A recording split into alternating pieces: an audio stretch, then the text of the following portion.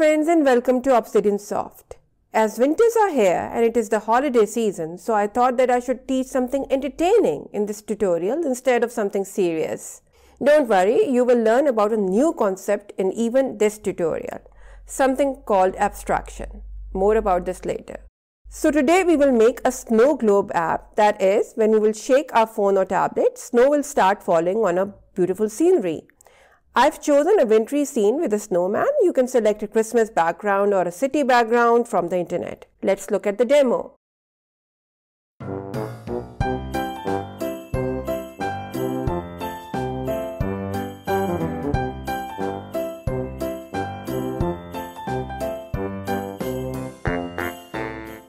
Did you like it? So let's begin. First, create a new project. Go to Project, Start New Project and name it Snow Globe. Upload media by going to Upload File. I'm choosing a wintry background with a snowman. Also, I want my snow globe to play music when the device is shaken besides snowing. Therefore, I'm going to be uploading a music file too. I have edited the music file to make it just 15 seconds because we don't want the music to keep on playing even when all the snowflakes have disappeared. I'm uploading the music file. I will give the link to the image and the music file in the video description. Make screen 1's properties, align horizontal center, align vertical center. The screen orientation should be portrait. And I'm going to hide the title bar, so I'm going to make title visible false. I will uncheck it. From drawing in animation, drag and drop a canvas, make it fill parent in terms of height and fill parent in terms of width too. Make the background image the image that we had uploaded earlier. From media, drag and drop a player here. Check for it play only in foreground and make the source the music file that we had uploaded earlier. From sensors, drag and drop this accelerometer sensor because that will be used to detect when the device is shaking. Last but not the least, from drawing in animation, drag and drop a ball sprite. Okay, this will act like a snowflake or snowball. Now we have to change the properties of this ball. So make the heading 270, which will make it come down because 270 degrees means that you are coming down. So heading means the direction. We have used ball sprites while making our Space Invader game. The interval will be 100, but the speed will be 5. So it will come down at the speed of 5 pixels every 100 milliseconds, okay? And we have to make the paint color white. Okay, we need more than one ball. And recently I learned that we can copy paste and duplicate even components in MIT App Inventor, a very cool and well needed feature. So just click on this ball one, make sure it's chosen. Use Command C or Command V for Mac OS and Control C, copy, and Control V, paste for Windows laptops or computers to duplicate this sprite, and this sprite will be duplicated with exactly the same properties. So that's what we need. So ball one, make sure it's chosen. I'm clicking Command C and then I'm clicking Command V. And as you can see that the ball has been duplicated and I'm going to make 25 of them. So just keep on doing it. And you will see that they are being created at the same place, so I can drag them and give them a different position, but that's not really necessary because I will be giving them random locations in the code. So just copy and paste and make 25 of them. I have to just copy once and then paste them until I have 25 balls. And the last ball, 25. So let's go to the block section. So we have to give random locations to all these balls and there's so many of them. So fortunately we have this concept called abstraction in programming, and using that we can write code for any ball. So if I go down inside this any component, you will see if I click on it, I have this any ball, this component.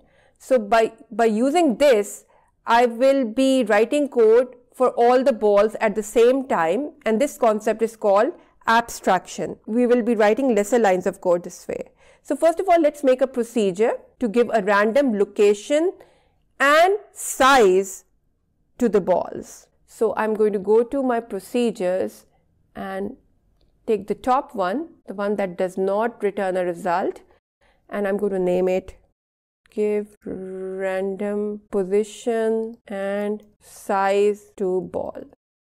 And this procedure takes in an input. So just click on the cogwheel and drag this input from here to the right hand side. So now we have an input. I'm going to rename it to ball. Now we are going to use abstraction. So go to any component, click on it, and all these options will be available. I'm going to click on any ball, and I have this block called setBall.radius.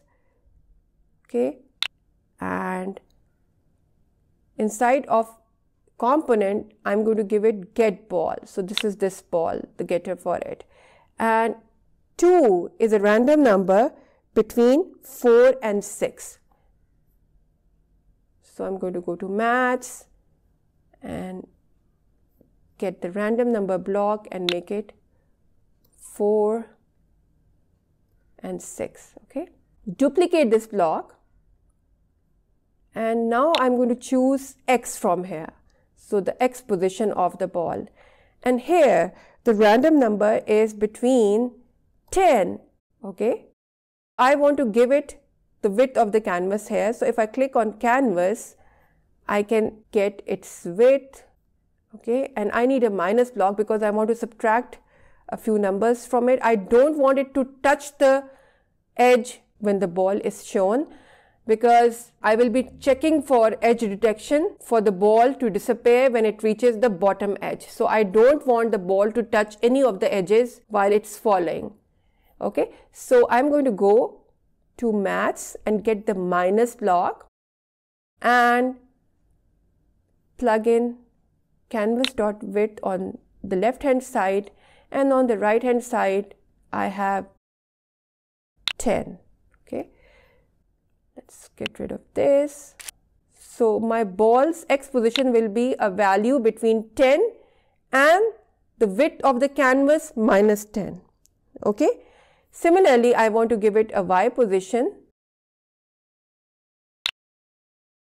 X position means the horizontal position and Y means the vertical position. So I'm going to give it a position between 50, and here I'm going to choose the canvas's height, and canvas height minus 200.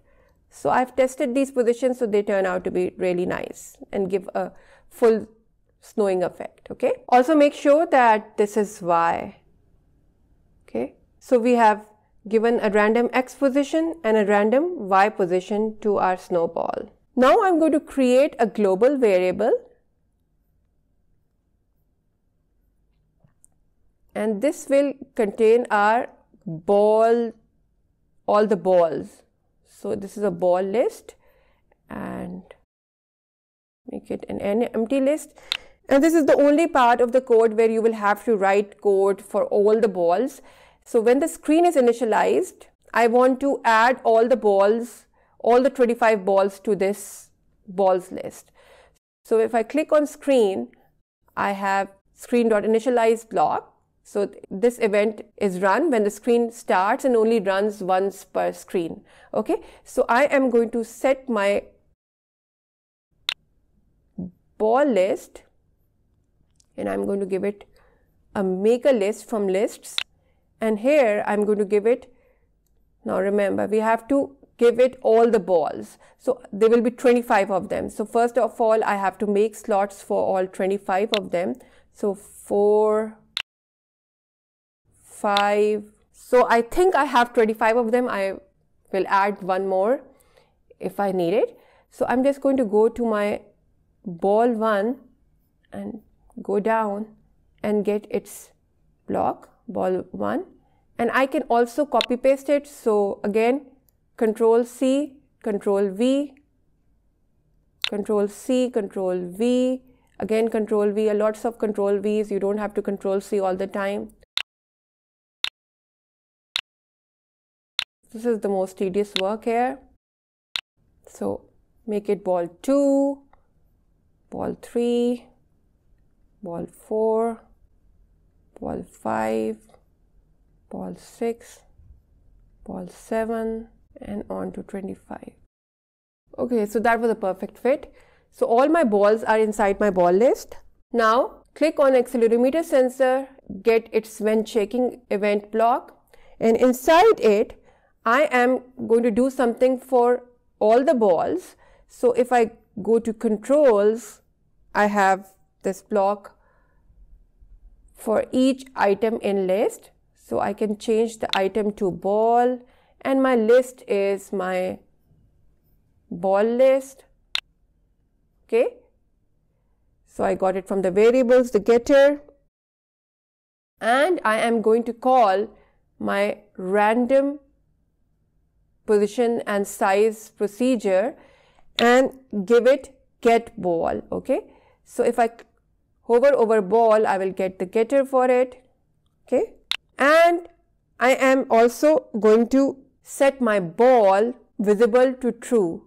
So again, I need an any component, any ball block. So if I click on any ball, I have set ball dot visible, and inside here the component is this get ball. So if I hover over it, and I'm going to make it true. I want to show my snow only when someone shakes the device. Okay, last but not the least, we have to make the ball invisible when it reaches the bottom of the screen. So instead of edge reached for each ball, we will again use abstraction. But first of all, make it for the first ball. So click on ball 1 and get its when ball 1 dot edge reached event, and again click on ball 1 and get ball 1 dot visible, the setter for it, set ball 1 dot visible to false. Okay, and if I right click on my event, I have this option called make generic, and if I click on it, now this will handle the edge reached event for all the balls. All are 25 balls, because we are using the concept of abstraction that when any ball dot edge reached. Okay, one thing that I forgot to do was starting the music. So if I click on my player, I have this call player dot start, and I want to start it when the device is shaken. So just before the for loop, put it in there. Okay. So this will play the music when the device is shaken. So we are done with this fun app in so little time, as we used abstraction and any component blocks to avoid repetition of code. So I hope you liked this video and this tutorial. If you haven't subscribed to my channel, kindly do so that you don't miss any of the cool things that I have planned for you. Thank you for watching my video today. Happy holidays, have a good day, and goodbye.